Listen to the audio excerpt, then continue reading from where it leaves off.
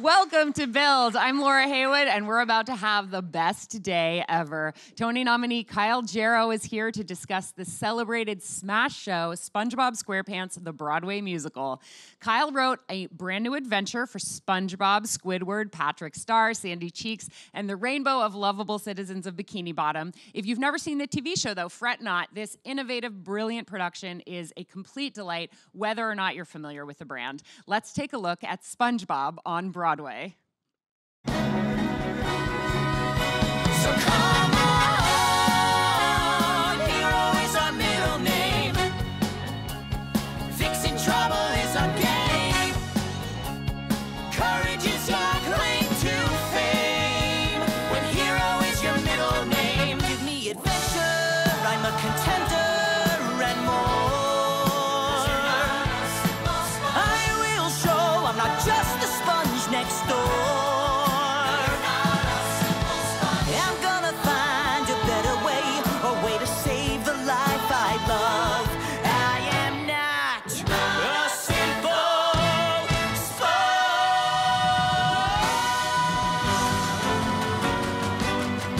I'm not a loser.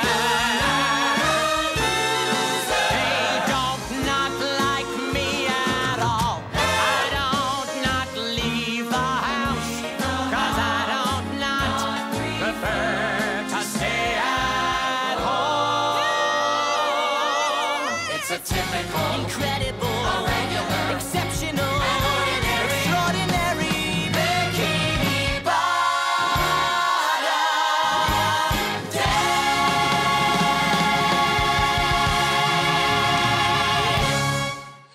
Oh my gosh.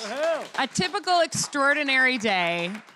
This is not a typical show, but it is absolutely extraordinary. I love it. Thank you so much for saying that. I think it's especially important to note that this is a show that I was not sure I would love. You know, you walk through Times Square, you see the SpongeBob, the fake SpongeBob guy in a costume, and then you imagine him like tap dancing on a Broadway stage, and it's like, really? That doesn't sound good to you?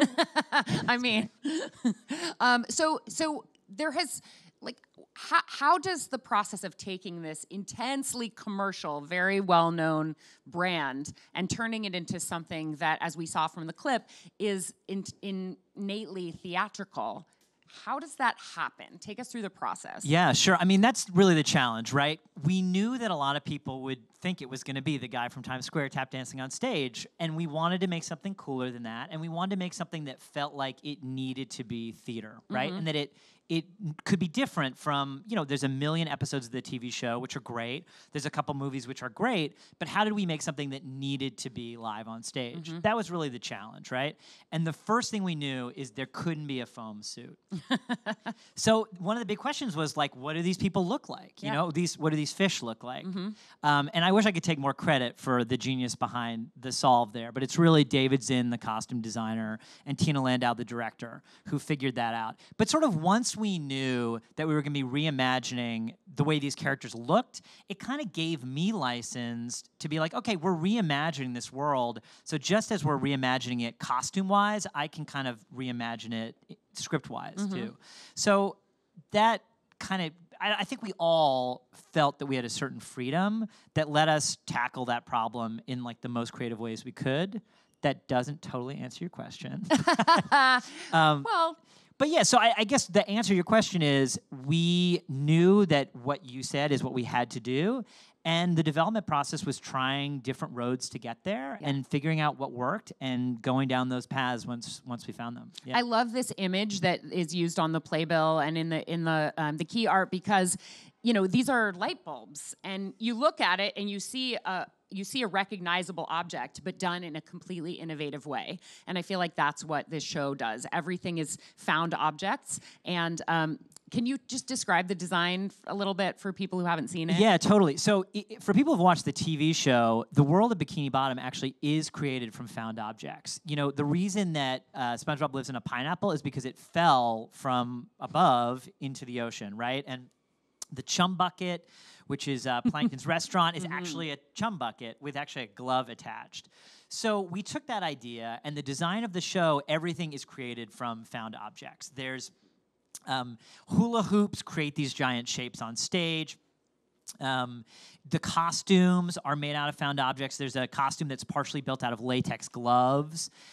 So really taking that idea and going as far as we could with it. And thinking about that idea, one of the things that Tina, the director, always said is like, you know what? This is a DIY universe, right? Like in the TV show, these fish are taking objects that fell from the surface and they're turning them into their home. So in the same way, we really tried to take that DIY approach to the show. So yeah, like there's some stage effects and stuff, but for the most part, you can see what's happening, right? It's not a show where like giant things are coming out of the floor. It's a show where Ethan, who plays SpongeBob, is climbing a giant 18-foot ladder wall. Yeah. And it's built out of ladders, right? But it represents the mouth of a volcano. So, you know, that's kind of the way that we try to take that idea and take it as far as we could. And yeah, I love the key art too. I think it really captures that. Totally. You're a little SpongeBob-y yourself. I feel like you have a similar energy Is to... that a compliment? I'll take it as a compliment. Oh my gosh, it is. He's the most joyful, delightful, like adorable guy on Broadway. So yes, I meant it as a compliment. That's, you know what? Thank you. Ethan, who plays SpongeBob, I think like is truly SpongeBob. Of course. In his personal life too. We should say Tony-nominated Best Actor. Absolutely. Tony-nominated Best Actor, Ethan Slater. So I can only aspire to be as SpongeBob as he is. But I'll take that. Thanks. So you took these characters who have had, as you said, millions of stories written about them already and came up with a new adventure for them. I understand you watched just about every episode of SpongeBob SquarePants. Were you careful? Did you have to be careful not to accidentally plagiarize a story for them that had already been written?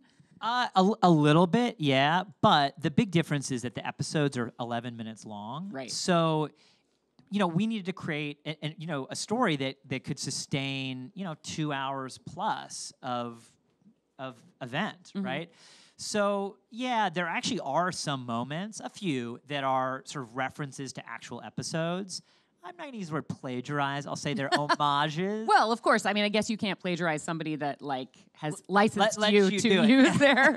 That was the wrong choice of words, but your story is original. That's what I wanted. Absolutely. But I guess what I'm saying is that there just wasn't an existing episode that would have given us enough story to build this evening. So it was sort of necessary to create a new thing. So yeah, I just watched as many episodes as I could. Tina and I went out to California. We met with the executive producers and a bunch of the animators of the TV show, heard about the process, heard about the things that like SpongeBob would never do, which there's not many, but one of them is fall in love. They just never do that. And then sort of went back with all that stuff in my head and just dreamed up a bunch of story ideas. That is fascinating to me that SpongeBob as a character would never fall in love. Well, so apparently they tried in an early season. There's an episode where they kind of tease a romance between him and Sandy. And I guess they just really felt it didn't work. Like it just wasn't true to the character. So that's one of the cardinal rules is SpongeBob doesn't have romance. Other people can, like in our show, Plankton and Karen, who are married, kind of get like a little spice back in their marriage. A one-celled organism and a computer. I mean, that's sexy, right? And they're both represented on stage in a completely believable way. You know, I look at Wes Taylor, who plays Plankton, and I believe he's a one-celled character. And then I look at Karen, and I believe that she is actually a computer that has fallen through the ocean. She too is amazing. And I believe their love affair. And this is just such a testament to the production. And I think the key is, like you said, bringing Tina Landau in, who's known for this avant-garde, edgy, off-Broadway, sort of downtown-y stuff, and marrying her to like a super commercial brand, and letting her like sort of extract the theatricality out of the source material to create something no one's ever seen before.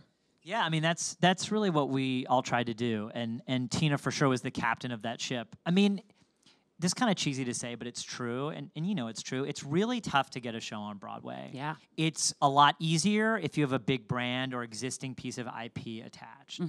But that comes with a huge responsibility, right? There's a huge audience. And so it feels like if you have this opportunity, which we were so lucky to get, to bring a piece of IP that has a huge viewership to the huge audience of Broadway, I feel like you have an opportunity to make something great and something really cool.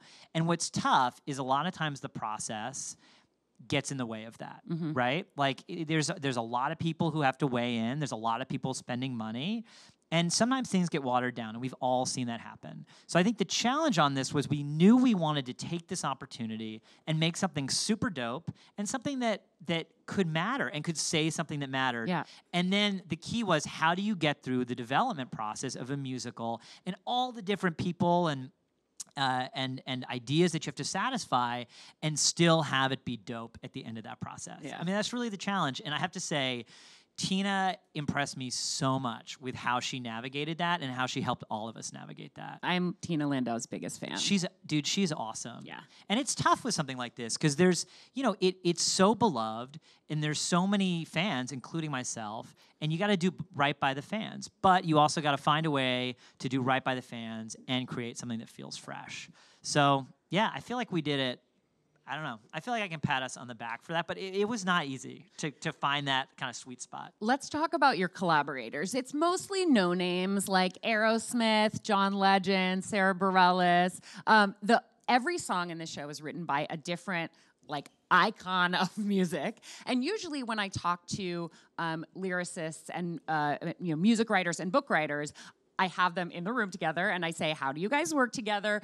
Which comes first, And in this case, not only were you working remotely from these artists, but there were so many of them. Can you talk about the process of the sort of which came first, songs versus story, and also what your collaboration process was like with all of this variety of artists? Yeah, totally. So we honestly weren't sure that it was going to work. It sounded like a great idea.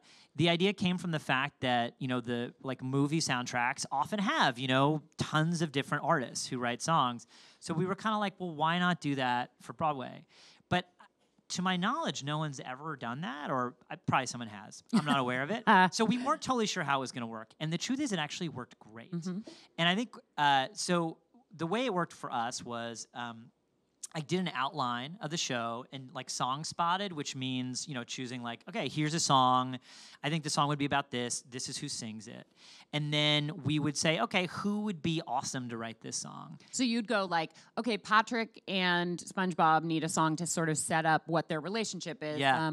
Maybe we'll just, as a placeholder, call it the best friend song. Exactly right. Yeah. Exactly right. And here's some ideas of some metaphors that might be useful in the lyrics and sort of where we'd like them to go in the course of the song. And who would be great to write this song? In that case, Plain White Tees. Let's reach out to the Plain White Tees and see if they say yes. And then, so you just Google phone number Plain White Tees, and you're like, "Hi, it's Kyle Jarrow. Can you write me a best friend song?" Okay, thanks, bye. I mean, it works. No, we were really lucky because there's a guy named Doug Cohn who works at Nickelodeon who I actually don't know his title. I think he's VP of music, maybe. Okay. But he has relationships with a lot of artists because Nickelodeon does Kids' Choice Awards and all these other things.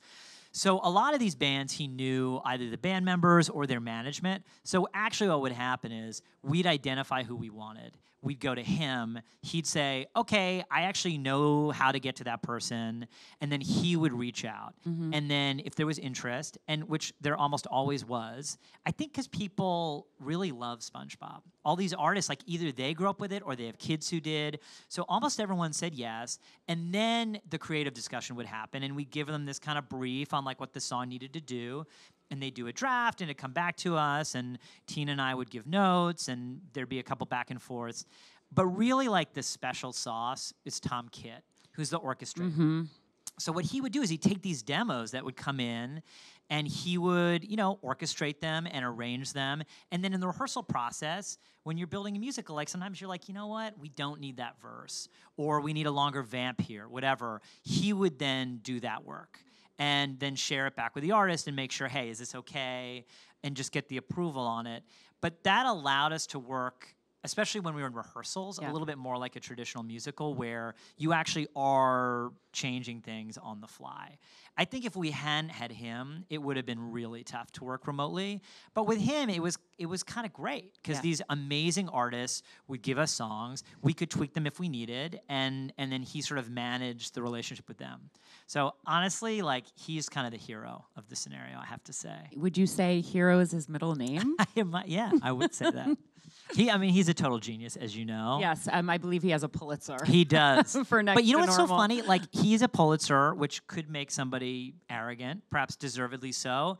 But he's like the most like modest guy. And I think that's part of why he was great at interfacing with these artists. Because he was like, look, I love your song. Here's a couple tweaks we want to make. And the artist just felt really safe and taken care of. That's awesome. Yeah. I've heard nothing but really joyful things from everyone on the inside of this production, too. I feel like people are excited to go to work. And you just had your 200th Broadway performance. We did. Include previews. I think you're up to about 230 now. Yeah, I and think the that's show true. is still going strong. I mean, as if Times Square wasn't already, like, crowded enough. Be careful walking by the Palace Theater right before a show because the lines, the crowds are out the door. Everyone wants their picture in front of the I know. marquee. There's a hotel right there, and I feel so bad because, like, the entrance to the hotel, no one can get in right before the shows. Well, Whatever. it's not Sorry, a bad guys. not a bad advertisement for Yeah. for SpongeBob on Broadway. So I know we sort of circled past it, but I want to come back around to this SpongeBob Can Never Fall in Love thing because it's very rare that a Broadway show doesn't have a love story. And I think that is something that, especially the old musicals, you would identify a comedy by the fact that everybody got married at the end, and usually there were like 3 marriages all simultaneously at There's like comic couple and like ingenue couple usually, right? Yeah, and then sometimes even like the villains end up falling in love at the end. And then a tragedy would be, everybody dies. And that was how you identified these musicals.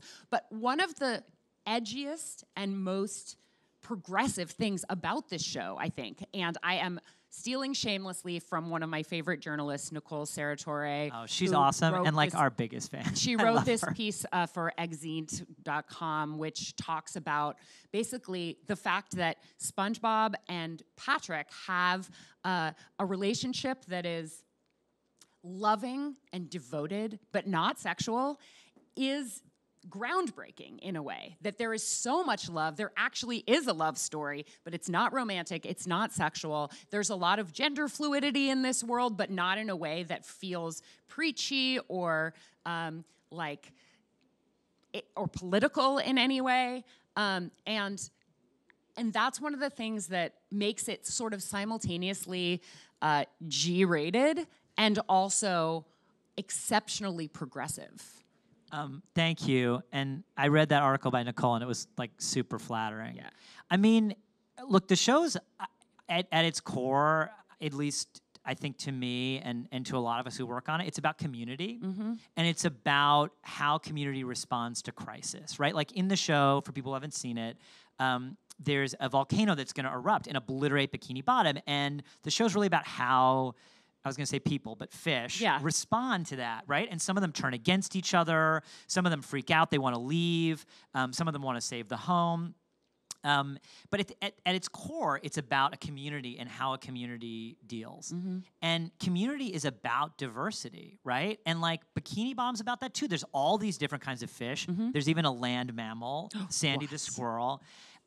So it just, to us, it felt like the show was a way to tell a story about how community is important and community coming together is important and diversity in a community is important. And so, yeah, reflecting that on stage in terms of, some gender fluid characters. I mean, they're fish. Like, Well, there are fish that don't have genders That's right. or switch genders. Isn't that I have studied about these like aquatic animals that aren't gender specific, and It just what a felt perfect right. way to put that on yeah, stage. Thank you. And in terms of the SpongeBob Patrick relationship, I mean it is a love story. I know. And it's a love story between friends.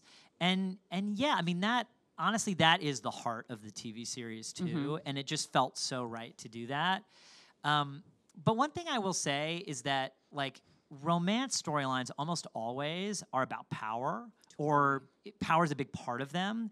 And I think one of the things that's so special about friendship and SpongeBob and Patrick is it's not about power, and there's like a purity in that I think is really special and doesn't get explored enough. So I don't know. For me as a writer, it was really fun to get to deal with a relationship where power is not the issue. Yeah.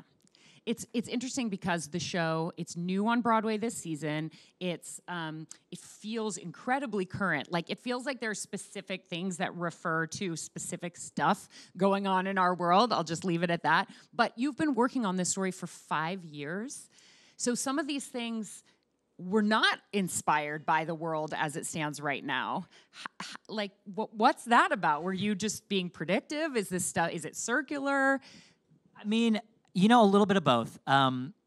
Like I said, the show at its core is about, we kind of describe it as like Armageddon, the movie Armageddon, meets Our Town, meets SpongeBob, right? So it's about a community dealing with like potential apocalypse. And The most joyful apocalypse of all time. I mean, right? Yeah. I mean, honestly, the idea was to do the craziest show that like no one would believe you're doing a show about that. So SpongeBob at the End of the World, that felt like it checked that box. But like I was saying, it's about community, and it's about how people and communities respond to fear. And so, frankly, what happened in the time since we started writing it is, let's just be real, like a president got elected who won based on fear, politics that are based on fear. Whether you support him or not, that's just true. Like, that's what the language of the election was about. And so that theme that we were writing about, I think, is just, you know, more current than ever now. How do we respond to fear? And do we scapegoat or scape squirrel, in this case, you know, folks in the community or not? So I don't know. It just turned out that the theme that I was writing about ended up becoming really current. And I will admit that there were a couple of tweaks that then were done to sort of make that a little bit clearer. But I want to be clear that the show doesn't have a political agenda. Yeah. Unless you consider inclusion a political agenda, which... I mean, maybe, honestly, some people might, Roseanne Barr might consider that a political agenda. But I think at the end of the day, to me, yeah, it's a show about inclusion. It's a show about community is big, can be diverse. There's room for everybody. So, look, if there's a political agenda, it's just that, like, hey, don't cast people out of the community because they're different, embrace them. But I don't think that it plays as being a political piece. Definitely. So even though it definitely talks about the moment we're in, we really wanted to be careful not to do a piece that's political for a couple of reasons. That ages really quickly, and also we advertise it as the Broadway show for everyone, or that was a tagline at one point. Not on there, but that's really true. Like, it is a show for everyone, like from 5 years old to like 95, whatever your political stripe is, like, it's about inclusion, in the audience as well. So we wanted to really make sure that we made a show that felt that way. And in addition, I think it's important to note you do not have to know SpongeBob or have seen the show. Sure, inclusive in that way too. Yeah. We're going to take a couple of questions from the audience. Before I do that, I want to make sure I don't miss the opportunity to encourage everybody to check out your band Sky Pony that you thank you. You have created with your incredible, also Tony-nominated wife Lauren Worsham. You also have a beautiful baby. You can go online and watch stories of their first date and see baby pictures and stuff. So Sky Pony, check it out. SpongeBob is not the only thing Kyle Jarrow has done. I wish we had another 3 hours so we could dig into your entire career, but let's let the audience ask you a couple of questions. Let's do it. We say goodbye. Thank you guys for being here. Hi, Kyle. My name is Danny, and my question is, you being a man wearing many hats and having all these different creative mediums, how do you approach that? Did you start off mastering one creative medium and then developing the others, or? That's a great question. I do not think I've mastered any of them, but I appreciate that. Spoken like a true master, always growing and working. Honestly, I think I'm a little ADD. And for me, I don't know. I like to have a lot of projects going at once, a little bit to make a living. As a writer, you kind of need to have a bunch of balls in the air. So for me, like all the different media, like I have a band. As you mentioned, I work in film and TV as well. I don't know, it's all like slightly different parts of my brain, and it kind of keeps me excited about it, if that makes sense. So I think it's a little bit of a function of like the ADD. But I will say they all kind of inform each other. You know what I mean? Like I'll be working on a TV script and I don't know, like it'll kind of inspire the theater writing. And so I guess I just try to find the connections between them. And I don't know, I kind of dig it. But I have to say, I think many people do work in all those media now just because, again, to sort of make a living. And also the lines between them are starting to blur a little bit. So I think it's not uncommon to kind of have fingers in all those different pots. Yeah. Since you are a songwriter, did you try to like elbow your way into SpongeBob to get to write for this incredible score? I totally did not. Why not? Because I'm not Flaming Lips. I'm not T.I. Like, also, can you imagine Sky Pony on a list without, come on. It would have been great, but let's be real. Like, people look at the list of artists and they're like, holy crap, like, David Bowie and blah, blah, blah. And then they'd be like, and Sky Pony? Who's that? But also, to your point, I think it can be dangerous to wear too many hats on one project. And that I try not to do. Because it's especially a big Broadway musical, like there's so many facets of it. So for me, being in my lane, which is like I'm responsible for the spoken text, I'm responsible for the structure, and that's what I'm gonna concentrate on, I think that was actually really healthy. And to also be a songwriter, I just think it would have been too many hats in that context. Yeah. Got it. Does someone else have a question? Hi. So I'm interested in knowing who's your favorite SpongeBob character, and do you have a different character that's your favorite from the animated series based on the play? Oh, wow. So, like, who's my favorite in the series? Who's my favorite in the play? That is a great question. I think Patrick is my favorite in the TV series. He's just, like, he's stupid, but also really confident, which is, like, a really hilarious combination. And honestly, he's my favorite in the show too. He was my favorite character to write. Danny Skinner, who plays him, does it brilliantly. I don't know. I just love Patrick. I Yeah. think his kindness also contributes because we have seen some examples of stupid and confident that are not so adorable. I don't know what you're talking about. So we'll just put kindness as crucial to that combination of what makes him lovable. Yeah. If you don't mind me putting words in You're your totally mouth. right. And also loyal, right? Yeah. Like he's like a bulldog with loyalty for SpongeBob. And that's kind of special too.